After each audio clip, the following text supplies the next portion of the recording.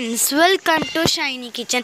இன்னைக்கு நம்ம சேனல்ல என்ன வீடியோ பார்க்க போறோம் அப்படினா வீட் அதாவது கோதுமை மாவை வச்சு எப்படி ரொம்பவே சூப்பரான ரோல் மாதிரி ஸ்டஃப்டு பண்ணி பண்றது அதாவது வீட் பொட்டேட்டோ ரோல் எப்படி பண்றது அப்படினு பார்க்க போறோம். வாங்க வீடியோக்குள்ள போலாம்.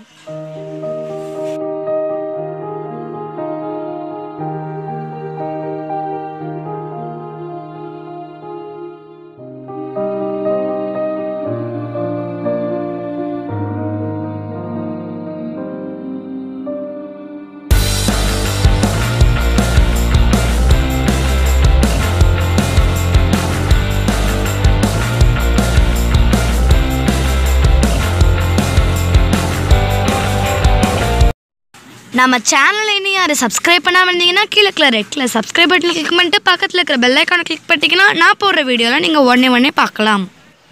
அதுக்கு இந்த கப் அளவுக்கு நான் ஒரு 4 கப் கோதுமை மாவு எடுத்திருக்கேன்.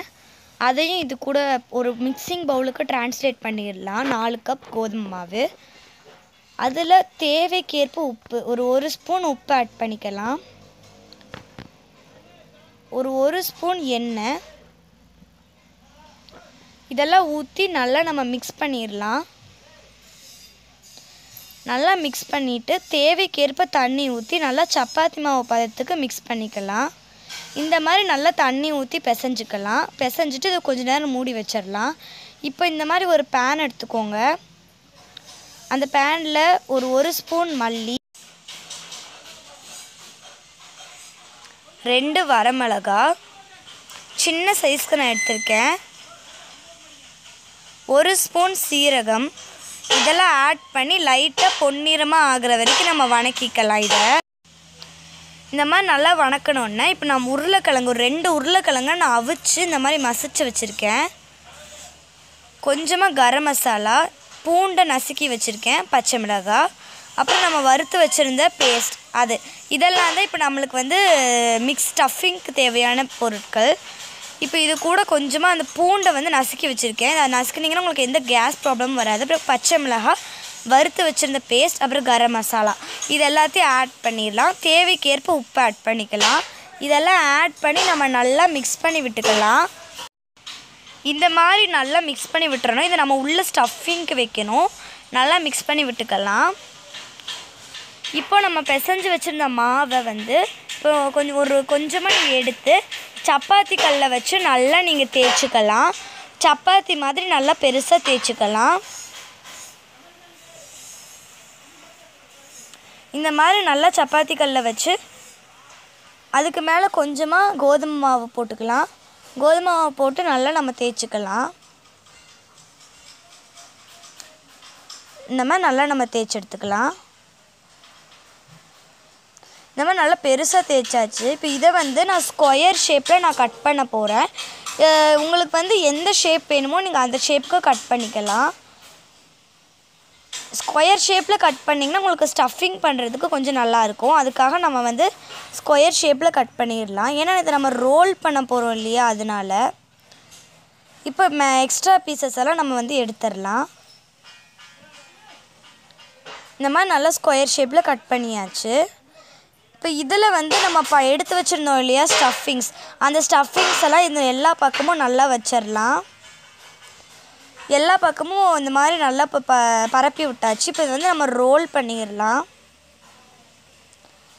இது அப்படியே அந்த ஸ்டஃபிங்கோடு சேர்த்து நல்லா ரோல் பண்ணிடலாம். இந்த மாதிரி ரோல் பண்ணிட்டு கடைசியில் ரோல் பண்ணுறதுக்கு மட்டும் கொஞ்சமாக தண்ணி போட்டுக்கோங்க. ஏன்னா தண்ணி லைட்டாக தொட்டு வச்சிங்க அப்படின்னா கொஞ்சம் உங்களுக்கு அது நல்லா இந்த மாதிரி ஒட்டிக்கும், எண்ணெயில் பிரிஞ்சு வராது. இப்போ இதையும் போட்டாச்சு. இந்த மாதிரி இப்போ நல்லா ரவுண்ட் பண்ணியாச்சு. இப்போ இதை ஒரு கத்தி வச்சு 2ஆக கட் பண்ணிக்கோங்க. இந்த மாதிரி 2ஆக கட் பண்ணிக்கோங்க. இந்த மாதிரி நல்லா கட் பண்ணியாச்சு. இப்போ ஒரு பவுலில் ஒரு கப் மைதா மாவு, கொஞ்சமாக தண்ணி ஊற்றி நல்லா கட்டி இல்லாத மாதிரி நல்லா கரைச்சிக்கலாம். இதை இந்த மாதிரி நல்லா கட்டியே இல்லாத மாதிரி நான் நல்லா தண்ணி ஊற்றி கரைச்சிட்டேன். இந்த மாதிரி இப்போ நம்ம வெட்டி வச்சுருந்தோம் இல்லையா நம்ம பீசஸ் அது எல்லாத்தையும் வந்து இந்த கோதுமை மாவு கூட உள்ளே போட்டு நல்லா 2 பக்கமும் திருப்பி போட்டுடலாம். நல்லா இதெல்லாம் கோட் ஆகணும் அந்த கோதுமை மாவெல்லாம். அந்த மாதிரி நல்லா மிக்ஸ் பண்ணிக்கலாம். இந்த மாதிரி நல்லா மிக்ஸ் பண்ணியாச்சு. இப்போ இதை எடுத்து ஒரு பிளேட்டில் வச்சிடலாம். அதே பிளேட்டில் எடுத்து வச்சிடலாம். இந்த மாதிரி எல்லாத்தையுமே நம்ம வந்து புல்லை போட்டு எடுத்துடலாம். இப்போ அடுத்தது நான் போடுறேன் பாருங்கள். நல்லா உங்களுக்கு இந்த மசாலாலாம் இந்த கோதுமை மாவையெல்லாம் நல்லா மிக்ஸ் ஆகிற மாதிரி நல்லா நீங்கள் கோட் பண்ணிக்கோங்க. இப்போ எண்ணெயை ஒரு பக்கம் சூடு பண்ணியாச்சு. இப்போ எண்ணெய் சூடானோன்னா அதில் வந்து நம்ம எடுத்து வச்சுருந்த பீசஸ் எல்லாத்தையும் அது கூட போட்டு நல்லா நம்ம ஃப்ரை பண்ணி எடுத்துடலாம். நல்லா 2 பக்கமும் திருப்பி போட்டு நல்லா ஃப்ரை பண்ணி எடுத்துக்கலாம். இந்த மாதிரி நல்லா 2 பக்கமும் திருப்பி போட்டாச்சு. நல்லா ப்ரௌனிஷ் கலராக ஆகணும். அது வரைக்கும் நம்ம நல்லா திருப்பி போட்டுக்கலாம். இந்த மாதிரி எல்லா பக்கமும் நல்லா திருப்பி போட்டாச்சு. இப்போ இதை நான் வெந்த உடனே இதை வந்து ஒரு பிளேட்டில் எடுத்து வச்சிடலாம். இதை எடுத்து இந்த மாதிரி ஒரு பிளேட்டில் நீங்கள் ஏதாச்சும் ஒரு பிளேட்டில் எடுத்து வச்சுக்கலாம். ஒரு பிளேட்டில் எடுத்து வச்சாச்சு. அவ்வளோதான் ஃப்ரெண்ட்ஸ், நம்மளோட சூப்பரான வீட் பொட்டேட்டோ ரோல் ரெடி ஆயிடுச்சு. இது ரொம்பவே டேஸ்டியாக இருக்கும். எப்போவும் குழந்தைங்களுக்கு நீங்கள் சப்பாத்தி மாதிரி தரதை விட இந்த மாதிரி புதுசாக ஏதாவது தந்தீங்கன்னா உங்கள் குழந்தைங்களும் ரொம்ப விரும்பி சாப்பிடுவாங்க. இந்த வீடியோ உங்களுக்கு பிடிச்சிருந்தா லைக் பண்ணுங்கள், ஷேர் பண்ணுங்கள், கமெண்ட் பண்ணுங்கள். மறக்காமல் நம்ம ஷைனி கிச்சனுக்கு சப்ஸ்கிரைப் பண்ணுங்கள். தேங்க்யூ.